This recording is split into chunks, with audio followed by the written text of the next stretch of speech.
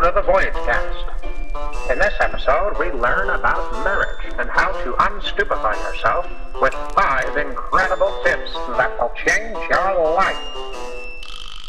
Starting with number 11 in part 3 of the 5-tip series, maintain a positive attitude. This can go a long way in maintaining a happy and healthy marriage. Make an effort to focus on the positive aspects of your relationship and appreciate the good things your partner brings to your life. There is little need for you to badger your spouse with their faults and failings. Likely, Captain Obvious, they have heard it enough times from you before. Besides, noticing your partner's faults is far too easy. I mean, really, really easy. So take the challenge and see if you can find any positive that still exists or could be created.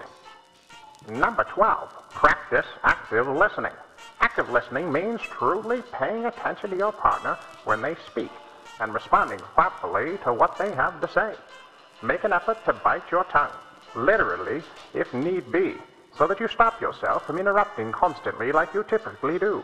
Additionally, it is important to practice active listening during conversations with your partner, family, friends, co-workers, or any living soul around, because you obviously need to learn the value of other people's thoughts and feelings. Number 13, keep the lines of communication open. It turns out communication isn't a one-time thing. So buckle up, soldier.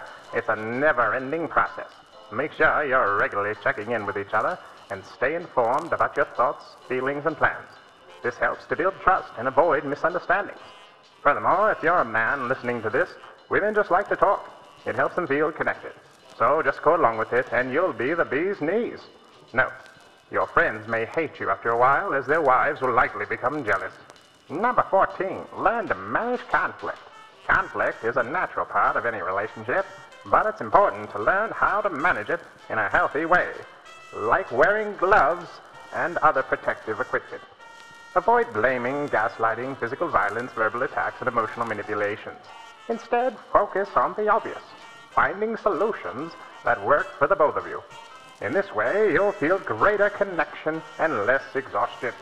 Number 15, remember to have fun. A successful marriage doesn't have to be all work and no play, which would surely be some kind of hell. Make an effort to have fun together, whether it's through shared hobbies, GTA, trying new experiences like cage fighting, or simply enjoying each other's company, if it is possible for you to get past yourself. Having fun helps to keep the spark alive and maintain strong emotional connection. Thanks for listening to this 3-part series of 5 tips for better marriage. For the math majors out there, that equals 15. Anyways, if you practice these tips, your marriage will likely yield a more fruitful, energized, and connected relationship. And if you really want to be cooking with gas, here's a bonus tip. Practice these tips for the rest of your natural life. But keep in mind, practice requires literal effort. So get off your phone, turn off the tube, and stand from the couch. Get a babysitter, and stop being so damn lazy. Thanks for listening, and you're welcome for all these wonderful tips.